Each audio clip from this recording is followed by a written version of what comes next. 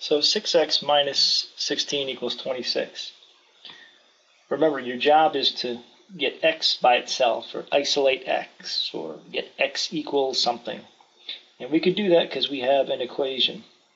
So step one would be to add 16 to both sides. And I'm going to lay out the solution for you. So when you add 16 to the left side, we get 0, and the 6x comes down. And adding 16 to the right side gives us 42. Then to further isolate x, we need to divide both sides by 6, because we have to undo the multiplication of 6 times x. And when you do that, the 6's cancel out, x drops down, isolated, and 42 divided by 6 is 7. 5 times x minus 1 minus 20 equals 0. The first step would be to distribute the 5. You get 5x and negative 5. And negative 20 stays as is, and the 0 remains on the right side. Next, combine like terms, and that would be the negative 5 and the negative 20. So the next line should read 5x minus 25. So now we begin to isolate x by adding 25 to both sides.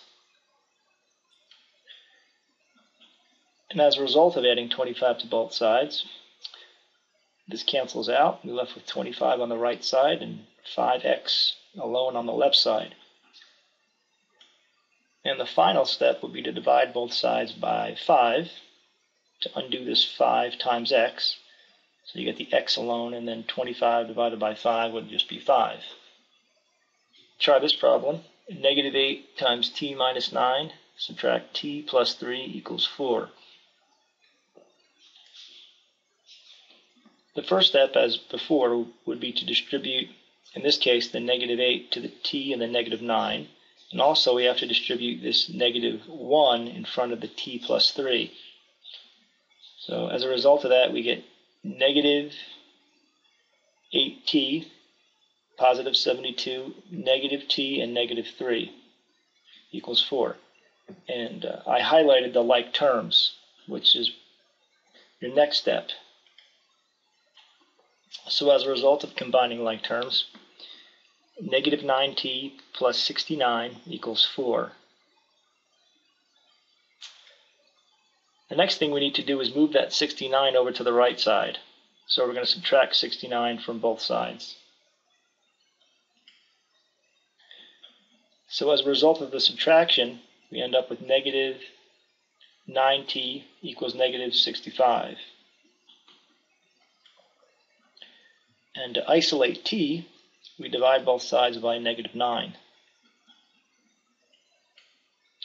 And when you divide both sides by negative 9, these negative 9's cancel out, so you're left with t.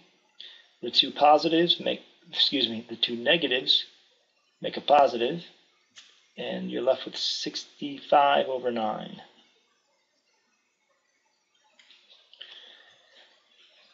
Here's another problem. This involves some fractions. 5x over 2, where you could read this as 5 halves x, plus 1x over 4, or 1/4 x, equals 9/4 plus x. This equation can also be written as follows. 5x over 2 plus x over 4, 9/4, and x. The only difference is I'm getting rid of that 1. So get comfortable looking at x over 4 as 1/4 x. For convenience of typing, I'm going to rewrite the equation in this form.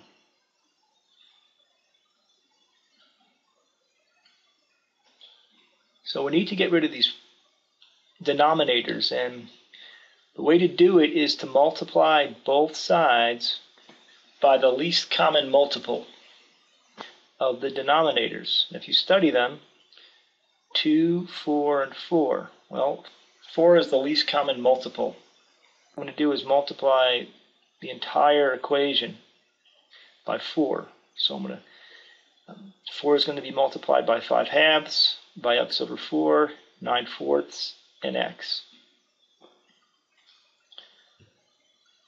And as a result of doing that, we can see that when we multiply 4 times 5x over 2, the 2 gets canceled out, so we're left with the 2 here, and so 2 times 5 is 10x in this case. The 4 cancels out with this 4, so we're left with x. As far as the 4 being multiplied by 9 fourths, that 4 cancels out with the 4, so we're left with 9. And 4 times x is simply 4x. The next step would be to combine like terms, and we could do that on the left side. 10x plus x is 11x, and the right side stays the same. So rewriting, we have 11x equals 9 plus 4x. Next, we need to collect the x's on one side.